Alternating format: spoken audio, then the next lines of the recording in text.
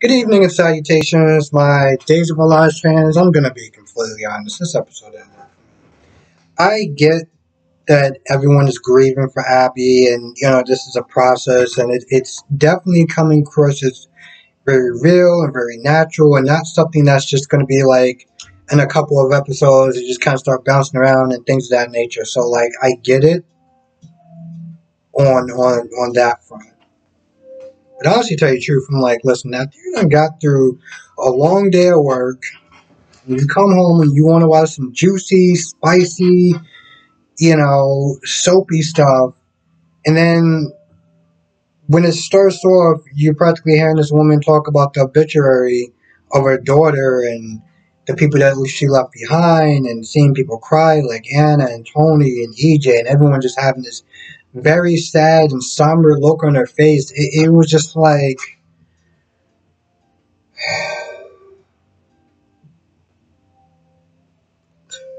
I mean, I don't know. Like I said, it's not working for me. Like, here's the thing: if you like these episodes and you appreciate these episodes, more power to you. I don't know. I'm not really feeling it. Just after a while, it's just like, I can't, like, um. So Steve and Kayla is not there trying to come up with a speech to describe Abby, for the funeral. And it's a very tall order to sit there and summarize somebody's entire life, somebody that you've watched grow up and love and everything like that. To be able to summarize that in a few words, that's a tall order for anyone. On top of that, she's still feeling guilty. She felt like she could have did more, and so she's going through that. It's a lot. Um, EJ, Tony, and Anna are just talking about talking about Abby, and just how sad and devastating everyone is. Anna was there talking about, can you imagine finding your wife, just bleeding out, or, lifeless body or whatever. And Chad came in there and she apologized. One of the very few times that she actually catches herself. I wouldn't sit there and say a dingbat moment, but just, the dude is in the house, he's walking around, people got ears, but she did catch herself, she did apologize.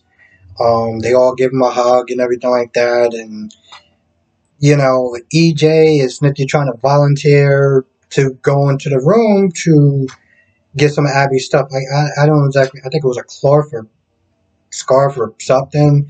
Um, but Chad thanked him. He was like, listen, I gotta do it at some point. So he goes up there. He gets the. I don't know if it's a handkerchief. I'm not gonna lie. Watching this episode, even watching that scene when he went upstairs and stuff like that, and was getting it and folding it and everything like that, I was like, and it wasn't so much because I was bored, it was just because it was just very depressing.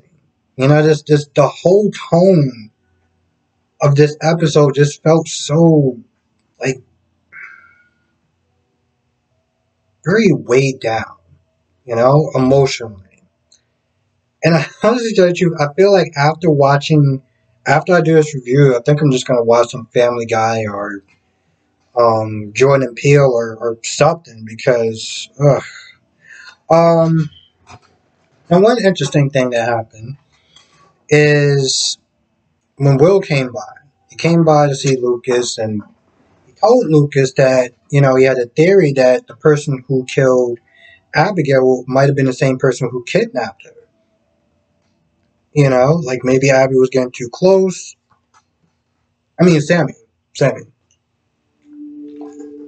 person who kidnapped Sammy might have been the same person who killed Abby. Saying that she got a little bit too close or whatever, and the kidnapper had to sit there and find a way to shut her off. Meanwhile, you got Lucas that's sitting there sweating bullets like there's no tomorrow. He was like, oh, well, what makes you sit there and think that? I mean, why would you just come to the conclusion of this? And I was like, Lucas, you're asking all these random questions, bro. You almost sound like you're guilty or something. I mean, you wouldn't be wouldn't be feeling a little guilty, would you? You wouldn't feel a little hot on the collar? Like, what's going on, bro? And he's like, EJ did it. Willer's like, what? Why would he murder somebody in his own family? Like, I mean, EJ's a lot of things, but I mean, really? And even Lucas kind of realized, like, yeah, that was actually pretty stupid. Yeah, you're right. I don't know what I was really sitting there thinking. And Will left, and earlier Kate was there, and I'm like, Kate, what do you want him to sit there and say? He doesn't remember because Kate isn't there thinking that Lucas did it in a blind rage, or because Lucas is all like, oh, well, I mean, I looked for the jewelry and it wasn't there, and whoever killed Abby, they took the jewelry or whatever. And Kate's like, that doesn't prove anything. Lucas is like, well, what, what do you want me to do? And Kay's like, oh, well, I need definitive proof and stuff like that. I was like, good luck, sweetheart. I feel like this is going to go on for like another 4 months, give or take. Now, I don't mind it. I feel like we need to kind of get. I don't want to sit there and say we need to get past this grieving process, but this tone is just not working for me.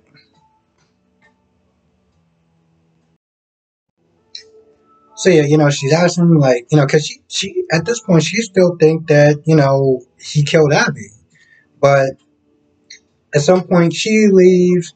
I think she goes by Tamara's place, and no, she went by Roman's pub, and she said a couple of nice words to Jennifer. Now, is it my imagination, or did they switch Jennifer's again? I'm going to be completely honest. Whenever they do that, I'm just like, I can't. As weird as it is, I just can't tell when they do it, and it's like it only hits like maybe 20 or 30 minutes into the episode where I'm just like, they went back to the other Jennifer, didn't they? And I think for me, because I haven't really been watching the show that long. Like everyone has their favorite Jennifers. Okay? Everyone has their favorite Jennifers.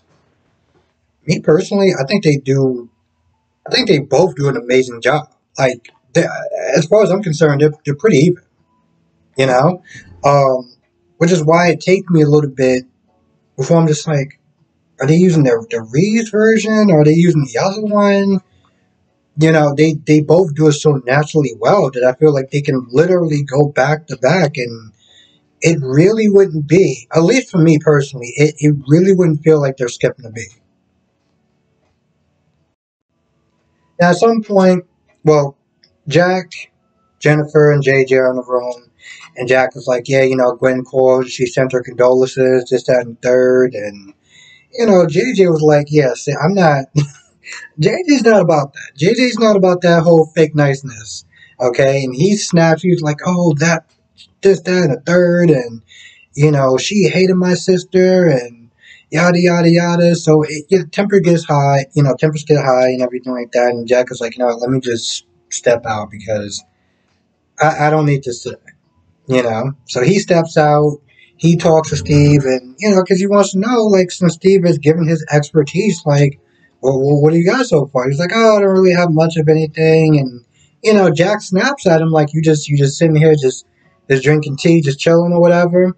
Well, he apologized for that, and one thing that Steve said is that whoever did this, it was personal. This wasn't about a robbery. This wasn't about opportunity. You know, you stab somebody with a knife. You know, kill somebody with a knife is personal. This isn't like, oh, just some regular home invasion or whatever. You could just knock them over the head. Like this is personal. But that's all he really gives them. And then Jack goes back and talks to JJ, and they make up. And I mean, I honestly tell you the truth, it's not like they really was not gonna make up. It's not like they really snapped at each other. All Jack said was like, "Yo, listen, today is practically not the day for it." But I gotta sit there and respect JJ because JJ apologized. But he's like, I'm gonna apologize because I'll sister your daughter and everything like that. But I'm not gonna sit there and try to play nice with somebody who, you know, was terrible to our family since the day she came to town. I respect them. Not gonna be honest, I did this twice, so I don't remember exactly what I said and what I didn't say. But and if I said this again, I apologize.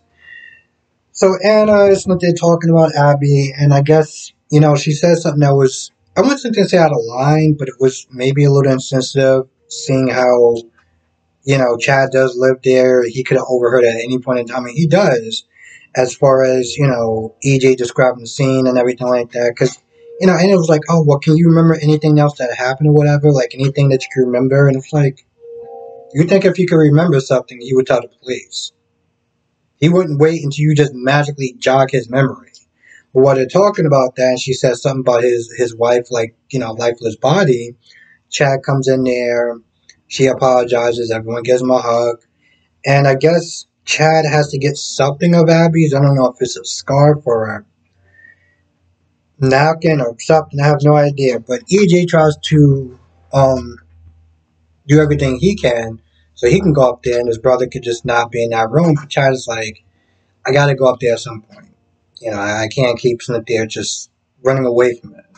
So he goes up there, he folds, I guess he finds whatever he's going to find, he folds it up, puts it in his coat pocket, and walks off. And I'm not going to lie, the entire time when he's sitting there doing this, I'm just like, and it's not, here's the thing, it's not that I'm being a dick, because I really do appreciate the fact that, on one hand, that they're not doing the General Hospital. There was a point with General Hospital, and it has a character named Starman, and she lost her family. She was crying for a little bit, for like a couple of days. And people were complaining that she was crying too much and it was very depressing and this, that, and the third. Next thing you know, she's not there singing at a nightclub. She's dating Michael. Meanwhile, her daughter and her boyfriend is at like blew up in a car with her. And I'm like, I mean, I get you want to sit there and keep the mood of more levity and everything like that, but you singing at a nightclub and you're dating some new guy while your boyfriend and your daughter's remains are God knows where. Now, granted, they did retcon that and they were alive and everything like that, but I understand, how it looks as far as skipping a grief process. So I can respect what they're doing in this show. But at the same time, like just watch him go upstairs and this, that, and the third, and I'm just like, man, when this episode's over, I'm watching Family Guy, or I'm watching the Boondocks, or I'm watching Jordan and Peele, or something that is going to lift my mood. And after working for like 8 something hours or whatever, and you come home and you want to watch something spicy, and then you just get this whole episode that is just depressing. At the very least, it's just like, yep, I felt totally better after watching this episode. But that's just me. If you are enjoying what they're doing, this tone and everything like that, more power to you. I'm not knocking you. It's just, it's not hitting for me. I almost actually felt like Friday's episode was a little bit more better because, yeah, it was still a little kind of sad watching these characters leave, but it wasn't as depressing, and it was more of a celebration of these characters dedicating their time and energy into being on the show for so long. And I can respect that. So it was a little more on the upper side, and then watching this episode was like, oh, wow. And I think I talked about Kayla's speech. I feel like that's pretty much about it. Um, yeah, it's just another.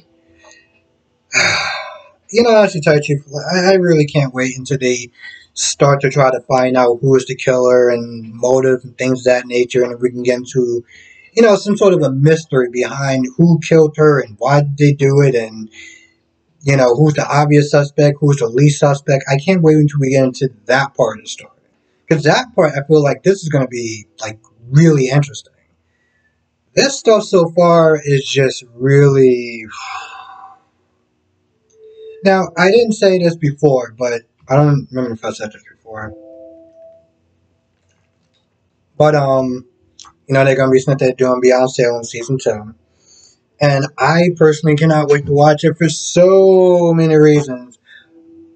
Most of it having to do with the damn tone change because, I've seen the previews and it definitely looked like it's going to be really interesting. And I did enjoy the last season of it. I'm also going to be sitting there trying to do reviews on it. 4 reviews in one day is definitely going to be challenging, but since I love what I do and I love the shows I watch, I'm definitely going to sit there and give it a whirl. I feel like that's pretty much about it. I don't think I really missed too much of anything else. It was just very blah. And with that being said, I'm going to go. Thank you for watching. Be safe. Let me know your thoughts on the comment section below, and I'll see you in the next video.